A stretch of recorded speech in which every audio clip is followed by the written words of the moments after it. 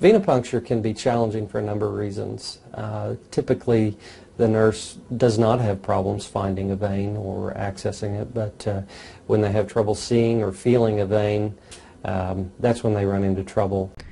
Veinviewer uses near-infrared light, which hemoglobin in the blood absorbs and surrounding tissue reflects, to create a digital image of patient vasculature. Now we will switch to inverse mode.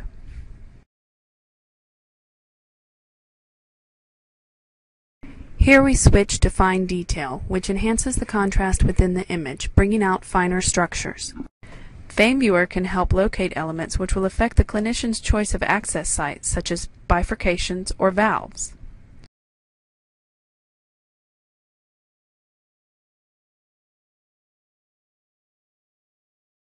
As a nurse, I strive for patient comfort and satisfaction. Decreasing the number of IV sticks and venipunctures really improves the patient's stay. The Veinviewer has really decreased the number of sticks that we've used because you can actually see the vein before you stick. Observe the flushing of saline through a patent IV.